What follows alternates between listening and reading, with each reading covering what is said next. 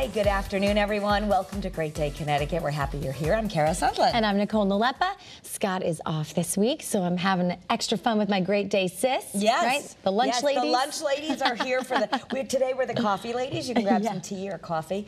You know, such tragic news. I saw this, all the news alerts yesterday, and then as more information came out, just so sad that British pop star Liam Payne, known, of course, for the massive, successful group One Direction, found dead outside of a hotel in Argentina, 31 years old, falling from his hotel room balcony on the 3rd floor. Oh, this is so horrible. Police say that they rushed to the hotel.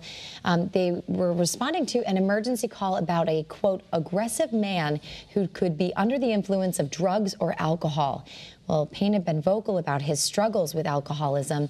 An autopsy is still being conducted, so more information, no doubt, will be coming out. But such a sad, sad story, and it's just so young, too. So young, and they were such a successful group, so just so sad at 31 years old. Just really sad. Also, a scary moment for Olivia Rodrigo. She was caught on camera. Of course, she's a singer during a recent concert in Australia. Yeah, she took an unexpected fall right through a hole in the stage.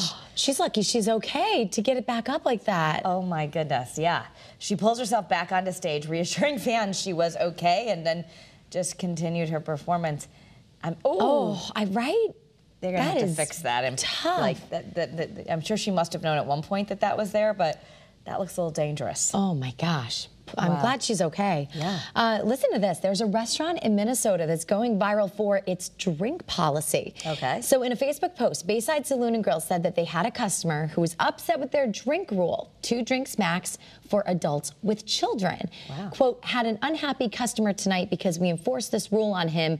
I'm not going to budge. That's what the restaurant wrote in the post, along with a photo of a sign hanging in the restaurant that read, please note, Bayside has a 2 drink max for adults with children. Commenters are overwhelmingly supportive of this policy, and they wrote, thank you for standing up for the kids. They deserve better than drunk, irresponsible parents. Another said, I think more places should have a policy like this. Good for you for sticking with it. You know, we just did a whole Kara's Cures podcast on the health effects of alcohol, but the bottom line is, I mean, 3 drinks on anyone, you're not gonna, you're not gonna be able to drive home. Right, so, right. I mean, you're sitting there with your kids and... They take everything in. That's all I'll say. Yeah. They are sponges. They're sponges, and just the safety of going home. Yeah. I mean, Absolutely. I guess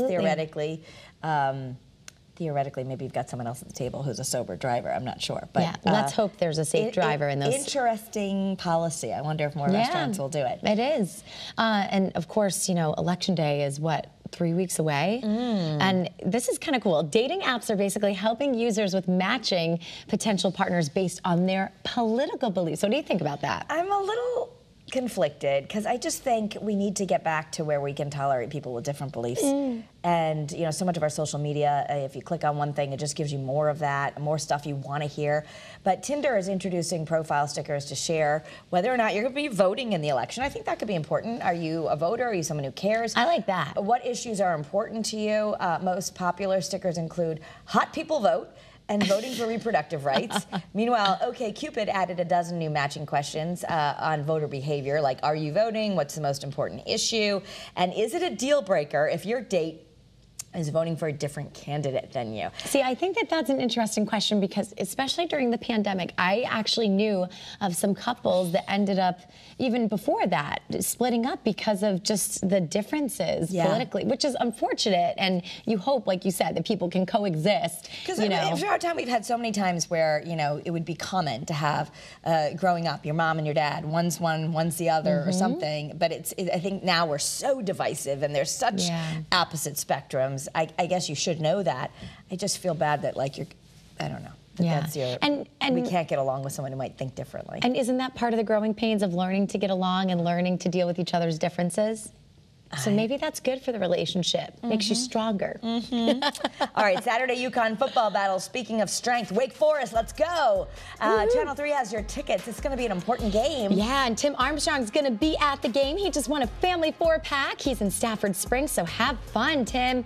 And you can enter to win right now on Facebook. We're going to be announcing our final winner tomorrow at 3 right here on Great Day Connecticut. And if you ever had hopes to get to come on down, Channel 3 is holding a casting call for The Price is Right. You could be the next contestant on The Price is Right. You could. So next Tuesday, October 22nd at Mohegan Sun, that's when the casting call is being held from 2 to 6 p.m. And we're actually going to be live there on Great Day at 9/8 with plenty of fun. So mark your calendars, call your bosses, and maybe you can bid $1. Yes.